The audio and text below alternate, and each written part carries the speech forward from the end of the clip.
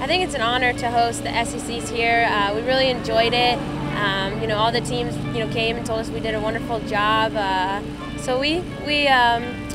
It means a lot that it was able to be here, and for the SEC to be here. This is the biggest event we've ever had with the Jumbotron and just the crowd and the energy that was here at Auburn. I think will help the sport, and it will only grow and blossom.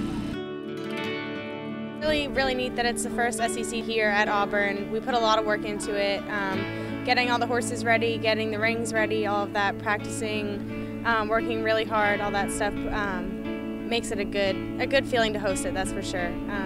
If we'd come out with a win, that would have been great too, but we worked really hard and it was close, so we're just going to pull it through for nationals. There's things that we made mistakes today as a team overall. We rode well, but there's definitely room for improvement, and we're just going to try and use that to motivate us to get ready for nationals and to help us prepare.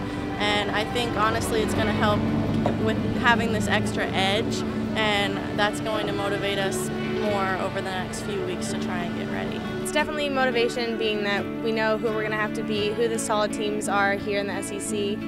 They'll definitely be big players at nationals. We're going to know how we have to practice, pushing harder, working on our patterns, and making sure that everything's correct. And it's definitely going to be a big motivation. Well, obviously losing it's sour and it tastes really bad right now, but in the long run I think that it'll help make us better. It'll make us hungry for nationals. We'll come out here next week ready to go and get back in that arena and improve on every maneuver, improve as a team. Our chemistry is still good. We still have great morale amongst each other, and so that won't be a problem. We're just going to come back and we're going to be even more prepared.